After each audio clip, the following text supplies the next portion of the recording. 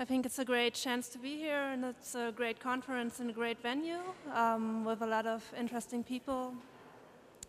My name is Saskia Ehlers. I've been a Wikipedian since 2013, and I've mainly been involved in projects focusing on the gender gap.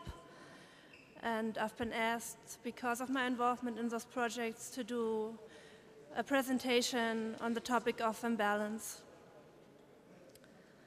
So the anchor of my presentation kind of was a mission statement of Wikipedia, which is imagine a world in which every single person on the planet is given free access to the sum of all human knowledge.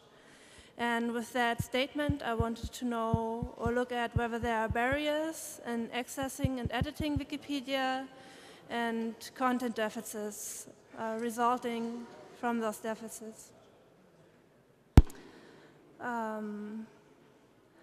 So because this user digest presentation should be focused on people that have no basic knowledge, our first basic thing to explain is what Wikipedia is. It's an online encyclopedia that is made up by volunteer contributions based on valid citations.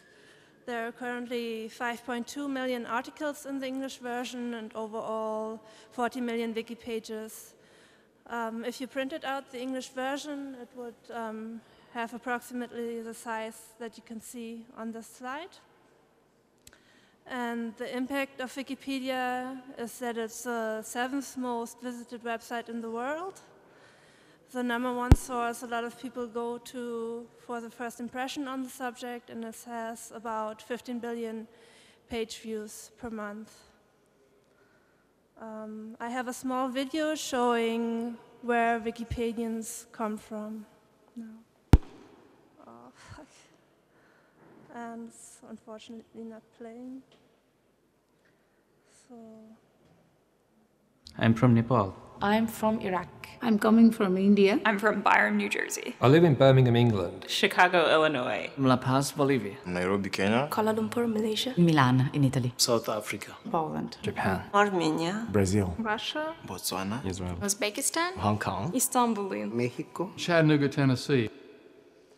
Yeah, so you see a very diverse crowd in this video, but then there's a question of whether there are regions that contribute more and regions that contribute less. And one thing that I learned during my preparation, which was quite stunning for me, is that the majority of all people living on the planet don't have access to the internet. So currently there are about 7.3 billion people on this planet, out of which 3.9 have no access to the internet, so obviously they cannot contribute to the project and also not access it.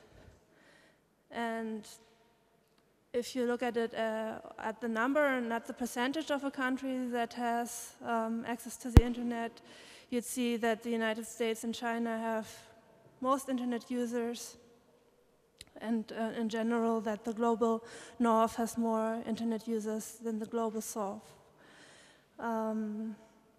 So that's the internet access, but one other thing that you'd have to look at when you're considering access is the language barrier, because the content should be provided in the language that the people are speaking.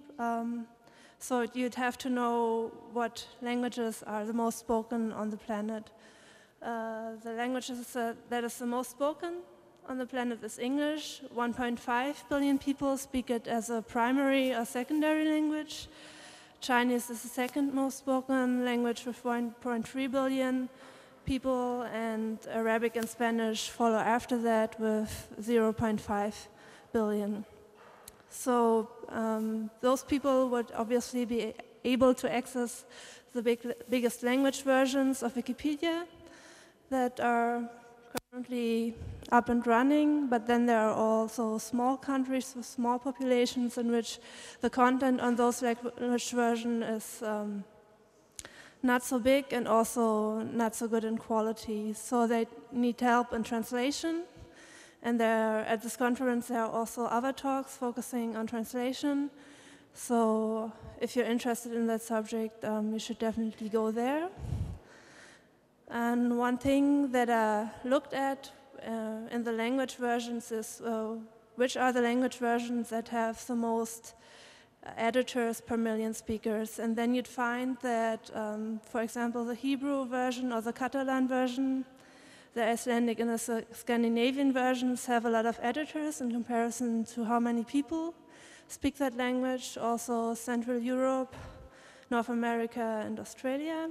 And there are not so many editors, for example, in India and Sub-Saharan Africa.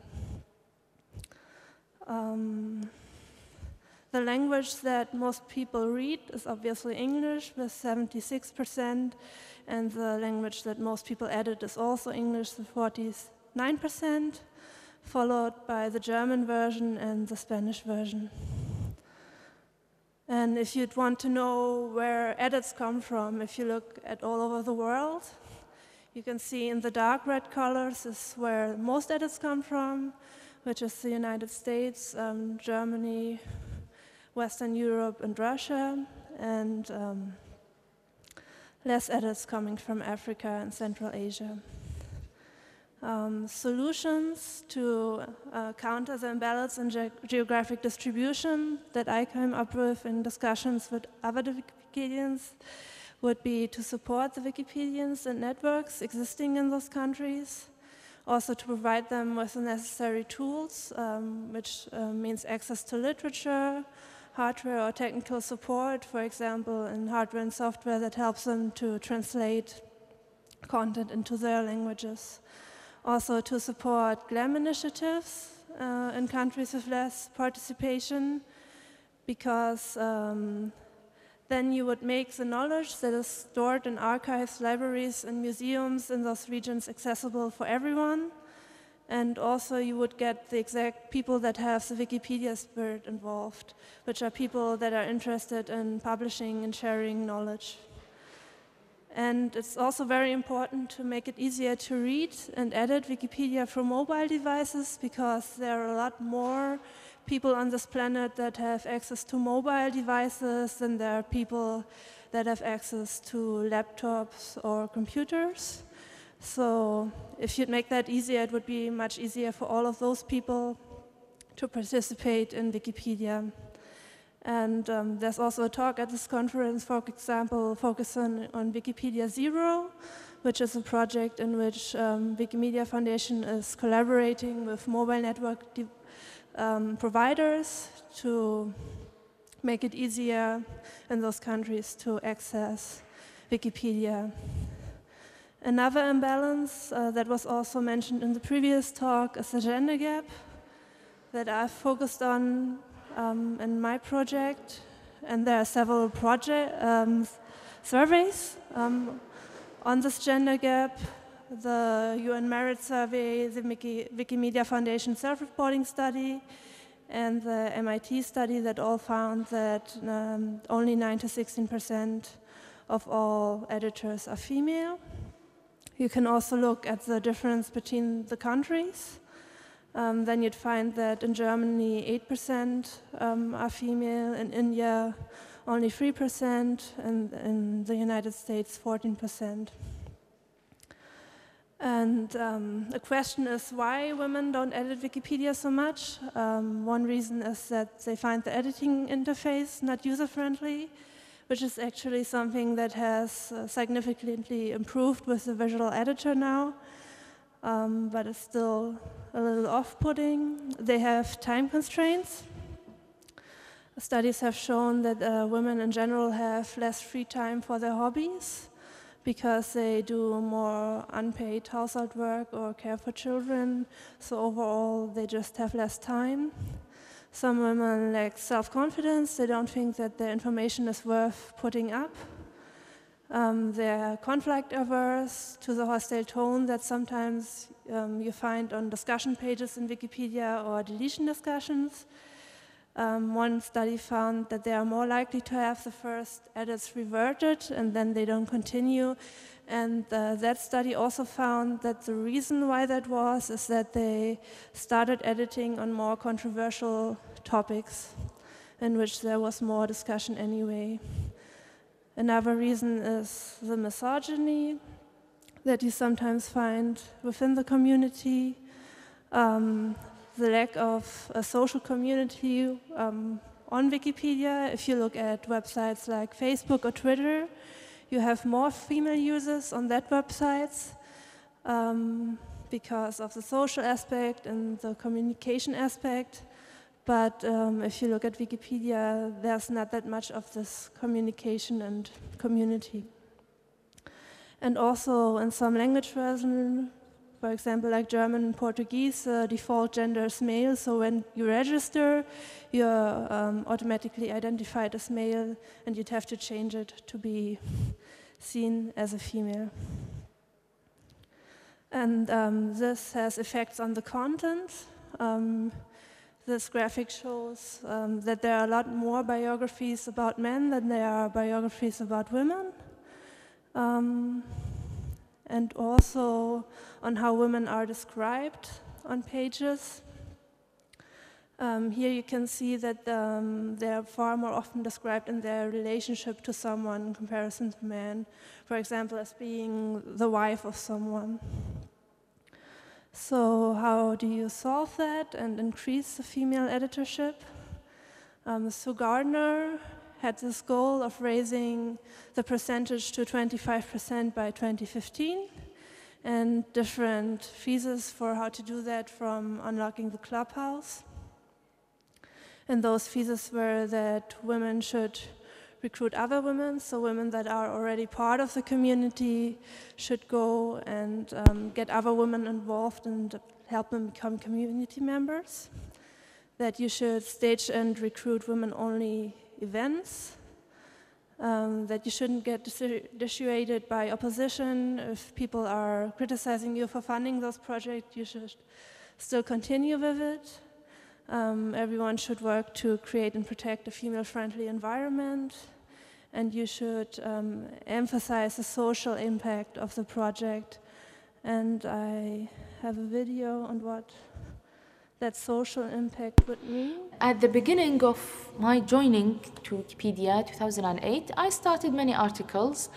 One of them, I think it was about a lady called Maryam Noor. We didn't have an article about it, and this was my first article. So I forgot about it. Maybe 2 or 3 years later, I passed by this article. I was shocked. More than 100,000 people read this article. They used it. So they got their information from this article. They passed by this article. So you feel like you affected and influenced more than 100,000 people. I think Wikipedia gave me this chance to really make a huge difference in the world. It's like an investment for your future, for your children's future.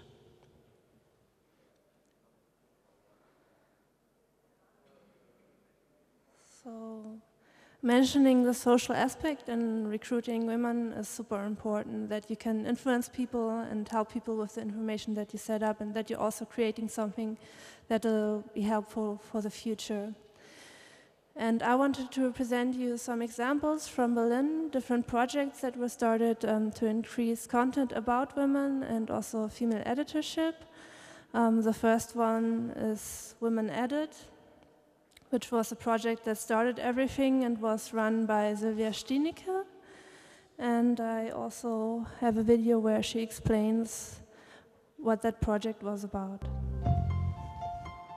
My name is Sylvia Stienicke. I'm a Wikipedia user for a year now, and I'm a freelancer for Wikimedia Deutschland, and I organize the Women Edit project, which is an outreach project for women who are interested in editing Wikipedia and other projects.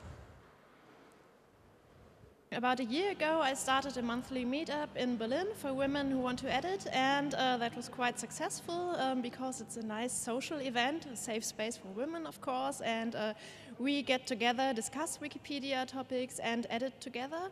And women teach each other how to do that, and people come back every month.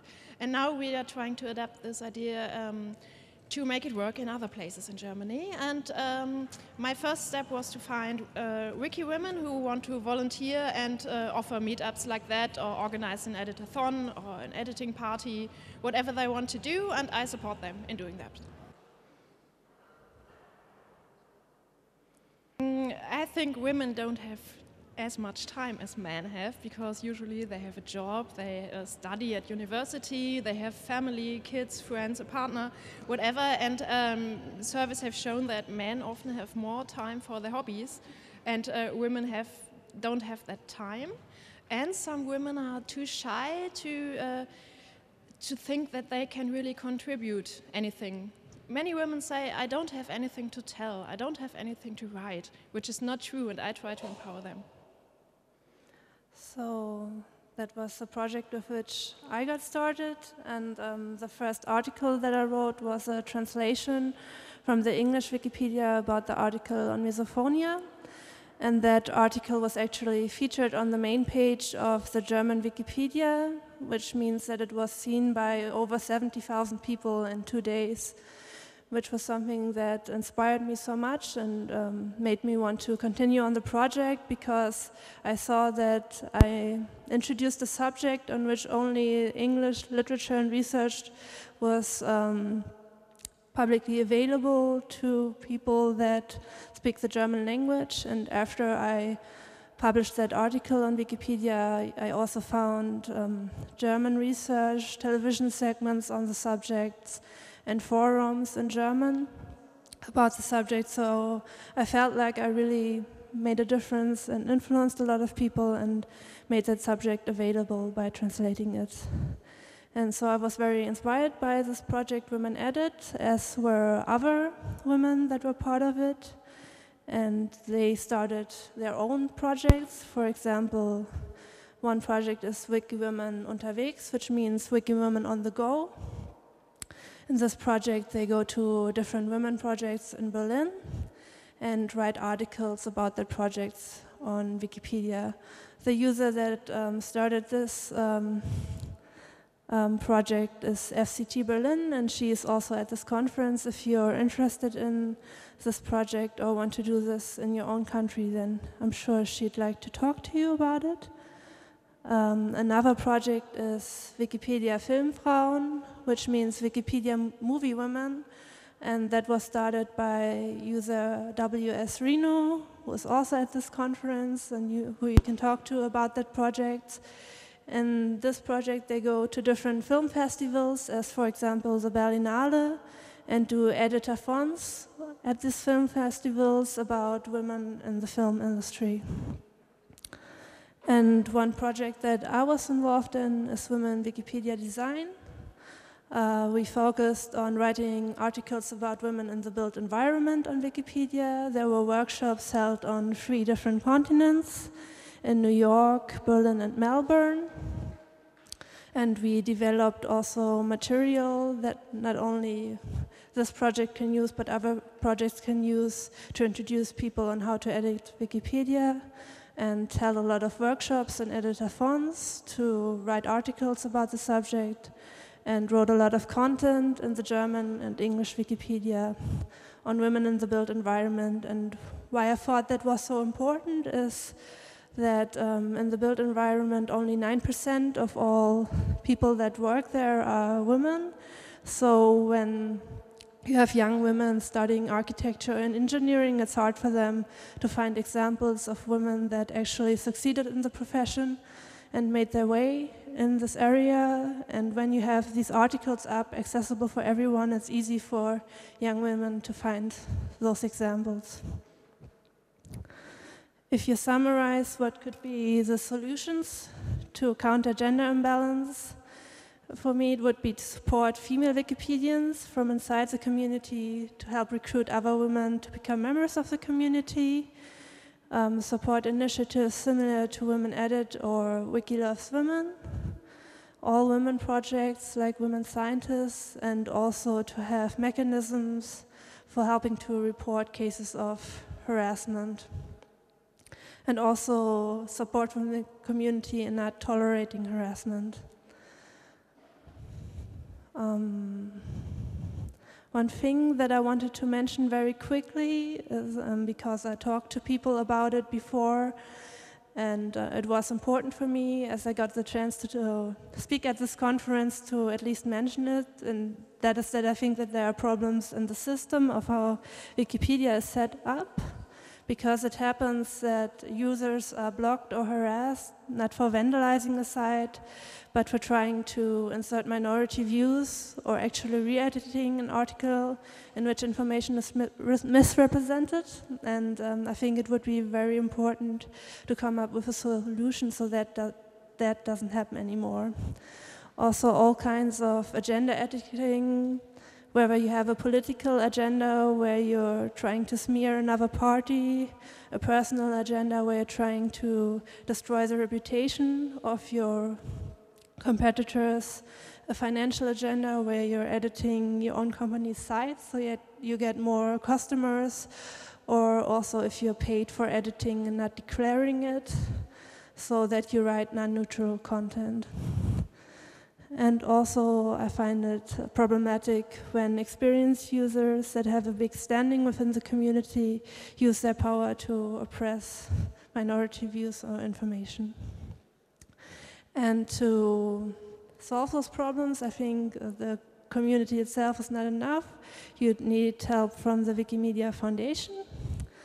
And I have a short introduction in what the Wikimedia Foundation is. It's based in San Francisco, the United States, and its mission statement is to empower and engage people around the world to collect and develop educational content under free license or in the public domain, and to disseminate it effectively and globally.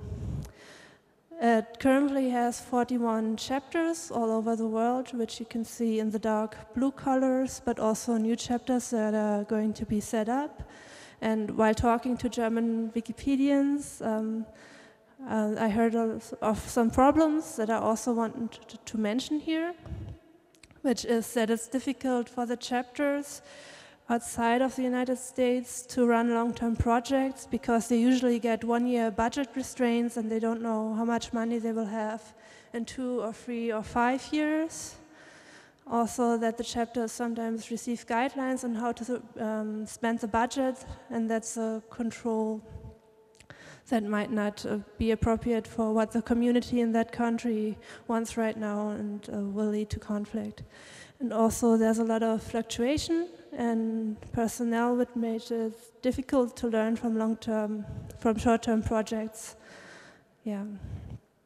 And what the community would want is more involvement in new software or feature development, and more influence on the board. As the core project is created by volunteer contributions, that's so important. The donations are generated by volunteer contributions, so it's very important that members of these volunteers are present in the board. Currently, we have 3 seats, but there were problems with these members of the volunteer community. 2 of them resigned and 1 of them left, and what we would also like is more transparency in how projects are funded and why they are funded that way. My conclusion overall, that it's still, Wikipedia is a great collection of knowledge and that it's very useful in many lives of people who have access to the site, and that it's worth fighting for and continuing to work on the initial ideas. And I hope that we will all work together on this project and continue to work on this regardless of what country we come from, what region we come from, what age we have, or what gender we identify as. And thank you so much for listening to me. If you have any questions, I would be happy to answer them.